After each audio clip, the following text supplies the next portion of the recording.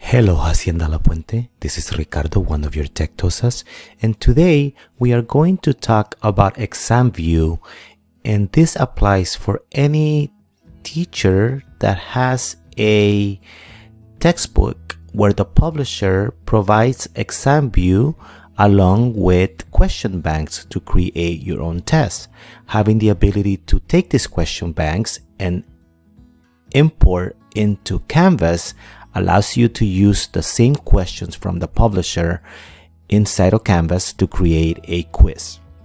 So the first thing that you must find out is if you in fact have the ability or if your publisher has the ExamView question banks for your particular textbook. For this particular video, I'm going to use Sabbath, which is social science for our high schools, because I know that in fact they do have this. Okay, in the link below on YouTube, I'm going to provide the instructions on how to download the ExamView for Realize. So if you are a social science teacher, you will be able to download it. Now, however, you cannot download this app if you are using a district device. You will need to put in a hit ticket and you will have to have NCS remotely install the app. But once you have it, what I want you to see is that once you have installed it, you are going to be able to use ExamView. And now I'm going to have the ability to open an existing question bank. And for this particular video, I'm using Pearson's World History. So notice that I have every single test bank for that particular publisher. So everything is in here. So I'm going to show you how you can use this and take it into Canvas. Okay. Going back to how to install the ExamView again for Sabbath social science, we have the instructions on the link below. And once you have done it, you will notice that it's going to give you some instructions, and you actually can download the ExamView along with the test bank for the particular book that you are using, you know, whether it be American government, history, US history, the modern world, and so on and so on. I already have it. I have already downloaded the app, and now I have my banks right here. So let's say that I wanted to use the test banks for topic 1. I'm going to open that, and it's going to give me everything that I might need. Notice that we have the entire test right here. Okay, so let's say that I wanted to use this particular one. Okay, what I can do is I can go up here to File, and I can say Export. And when I go to Export, you notice that I have a lot of options right here. Angel 7.4, Blackboard, Canvas, and so on and so on. Okay, Moodle, but we are using Canvas. Okay, so I've seen the Angel one work, but also the Canvas. So I'm going to go to Canvas.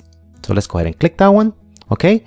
And then we're gonna basically save it. So I want to give it the same name that I had before, topic 01, just so I remember. Okay, and I can put it anywhere for this particular one. I'm just gonna put it on my desktop. Okay, and I'm going to save it.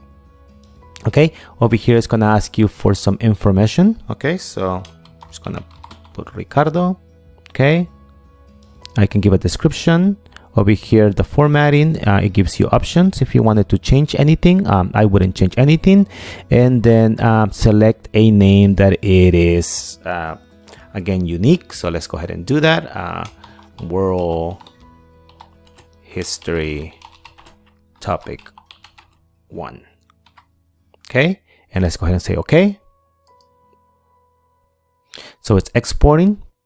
Okay, and then you will find out that if you decided to put it on your desktop, I have it right here. Okay, topic 1, just so you know. Okay, you don't have to worry about anything that is in that file. Okay, you won't be able to open that file. But now if I go to Canvas, okay, and I'm going to go to Canvas right now, and let's say that I wanted to go into one of my classes. Okay, I'm just going to go into my class. I will highly recommend that you maybe use a sandbox to do this, but if you want to go and put it directly into your course, you can do that. Let's go to settings.